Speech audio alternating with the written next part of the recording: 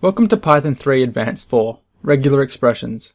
In this video we'll be looking at what regular expressions are, how to construct simple patterns, and how to use those patterns in our Python programs. Every video will have all slideshows and code available in the description.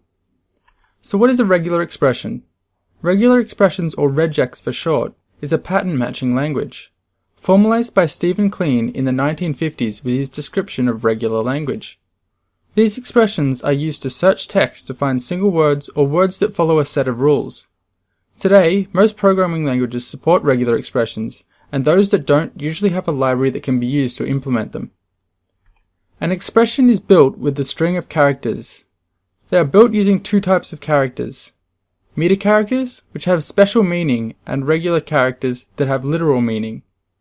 The special meaning characters are things like square brackets, and the regular characters are things like the letter A, B, or C. It can be pretty simple to pick up a basic regular expression. However, some more advanced expressions can be very hard to understand and construct. Now, I won't go into too much detail on how regular expressions work, because the algorithms are going out of the scope of this series. There is a few different algorithms, 3 I believe, that are used for regular expression evaluation. However, the most common and fastest is the DFA, or Deterministic Finite Automaton algorithm. If you like maths, feel free to look into the mathematics behind this concept. If you're going for efficiency in your program, then it may be handy to know that the DFA algorithm takes 0 to the m time to construct the expression, where m is the length of the pattern. But it takes O(n) time to search when n is the length of the string being searched. Here we can see a few of the basic metacharacters we can use in our regular expressions. The dot or period symbol is used to match any single character. So for the example expression, .at would match strings like cat, hat, sat, etc. The square brackets represent a single character that is inside the square brackets. So the expression open square brackets ch close square brackets at would match the strings cat and hat, but not sat. The square brackets with a caret, the up arrow thing, will be any single character that is not in the brackets. So the expression open square brackets caret c close square brackets at would match things like hat and sat, but not the word cat. The caret character will only match if the match is at the start of the string. Similar, the dollar symbol will only match if the match is at the end of the string. The parentheses or circle brackets will allow for a sub-expression to be used in the expression, and the star symbol will match a preceding character 0 or more times. For example, the expression c dot star will match any string starting with C, so cat, coat, class, etc. Okay, so we have two base methods to use our regular expressions with in Python. These are match and search. Match will check to see if the expression matches the entire string that it's handed, whereas search will check to see if there is a match anywhere inside the string. It's important to keep this in mind when you're choosing which one to use. Now let's write a small program to test that we can get regular expressions working in using match and search. Let's create our RegTest.py file. Okay, so I'll come over to Ubuntu, and I'll create the RegTest.py. Right, so we want to import regular expressions, so import re for regular expressions. Then we'll define our main function, def main.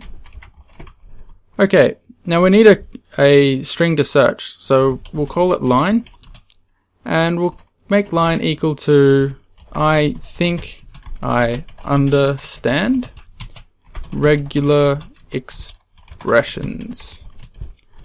Alright, and we'll close off that string, and that's the one that we're going to search. So first we'll use the match method. So I'm going to use match result to hold the result of the match, and re.match. So we're going to try and match the string think inside line, and we're going to use two flags, which I'll talk about a little bit later. So we're going to use re.M, and then we're going to use the pipe symbol, or the OR symbol, which is above the enter key if you hold down shift. And then we're going to do re.I for case insensitive. Alright, So we've created our match, and we're going to do if match result. So if there's any result at all, we're going to print match found, and we'll add on the match result dot group. Now the group is just the answer that it found inside the results. Okay. Now we're going to use else. So if there was no match, we're going to print no match was found. Alright, we'll close that off. Now we're going to use the search method now. So we'll do a search result variable, and that's going to equal re.search this time. And we're going to search for think again inside line, and we're going to use re.m pipe re.i. Alright, so that's going to search our string for the word think. So if search result, so if there's any results at all, we're going to print search found, and then we'll add on our search result dot group. Else, if there's nothing found inside the string, we're going to print nothing found in search. Alright, now we'll write our if underscore underscore name underscore underscore is equal to underscore underscore main underscore underscore, then we're going to run main. Alright, whoop, put in the wrong quote. Okay, and we'll save this, so we'll right quit, and let's give it a shot. So Python3 RegTest.py. Now you'll notice we get no match was found, and then we get search found think, and that's because the word think did not match the whole string, so there was no match found. However, our search did come up with the results think, as the think is inside the string. It's the second word. Cool. Okay, so now we have tested and have our regular expressions working, let's make a more useful program to use our new knowledge. We'll create a command line program that will look up a word in a text file and print out the line it was in. It will take two arguments. One, the word we are searching for, and the second, the text file to search through. So let's create our lookup.py file. Okay, so we'll come back over to Ubuntu, and vim lookup.py, and we're going to import our regular expressions again, and we'll import argparse so we can pass our arguments nice and easy, and we'll define our main, and inside main we're going to create our parser. So our parser equals argparse dot argument parser, and now we're going to add our arguments. So parser dot add underscore argument, and our first positional argument is going to be the word we want to search for, and our help for that is going to equal, let's say, specify word to search for. And we'll close off those quotes and close off the argument.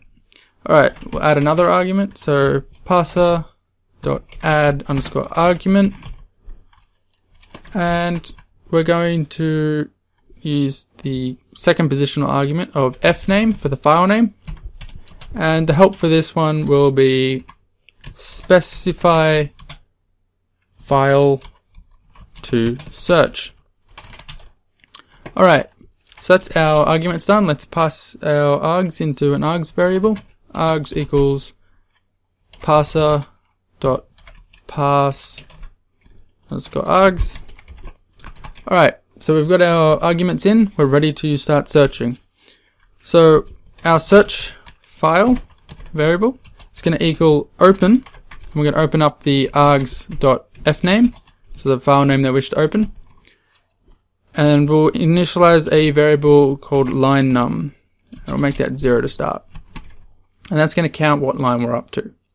Okay, so for line in search file dot read lines, so we're going to read every single line out. We're going to line equals line dot strip, and we're going to strip any \n or \r characters. Alright, and that's inside quotes. So we're going to strip \n \r, and now we're going to increase the line num, so line num plus equals 1, and now we're going to search. So our search result is equal to re.search, and we're going to search for args.word inside the line, and we're going to use re.m and pipe or re.I for case insensitive. Alright, so that's going to search. Now if there's a result, so if search result, then we're going to print out the string of line num plus, in quotes, a colon space close quotes plus the rest of the line. Alright, so that's going to print out the line that we found a result on. Let's write our if name equals main. So if underscore name underscore is equal to underscore main underscore, then we're going to run main. Alright, so let's right quit and save this, and let's give it a shot. So our Python3 lookup.py, and let's search, let's actually search the file we just made. We just made the lookup.py, so we'll search for the word main, because I know that main's in there a couple of times. We used it to define the main function, and we check to see if main is currently being run, and then we run the main function. So we're going to search for main, and in the file lookup.py. So it's going to search itself. If we hit enter, and we found on line 4 we have def main. On line 20 we found if name equals main, and on line 21 we run the main function. So that's the 3 lines that the word main occurs on. Cool, so hopefully that all worked fine, and now we have a program we can search text files with. Alright. You may have noticed that at the end of our match and search methods we had a field with something like re.m line re.I. These are called flags. We can use flags to alter how the regular expression is run. This is useful to make our expressions smaller and easier to use. You may not always want to use them, however, especially if your expression is designed to be really strict. The flags we used earlier was insensitive case search, so even if our word had capitals in it, it would still find it, and the new line separator that allows the caret and dollar to match at the end and start of the line rather than just at the start of the string. Alright. Search and replace is also a handy feature to use sometimes. Python implements this with the sub method, short for substitute. The sub method takes a pattern, the replacement text, and the string to replace in. There is also the optional parameter to set the max amount of replacements to make. By default, it's all found instances of the matching text. Do you think you could alter the lookup program to support replacing? So why should we use regular expressions? Well, because sometime in your programming career you'll have to search through text or strings. There is no point reinventing the wheel. Regular expressions run quite efficiently and are about as good as it gets at the moment for searching strings. Most programming languages use the same standard regular language, so understanding what patterns do and how they are constructed will prove useful for reading expressions as well. An extra thing to note about regular expressions is that the time to evaluate a pattern, the back-end bit, before it can actually search, takes a longer time the more characters in the pattern. So if you're planning on using the same expression more than once, I suggest compiling the pattern first and using that object for matching and searching. For example, myreg equals re.compile and then our pattern. Then the result will equal myreg.match, the string. I hope you now feel confident with how to go about using regular expressions in your Python programs. Next we're going to be covering threading. Don't forget to subscribe. Thanks for watching.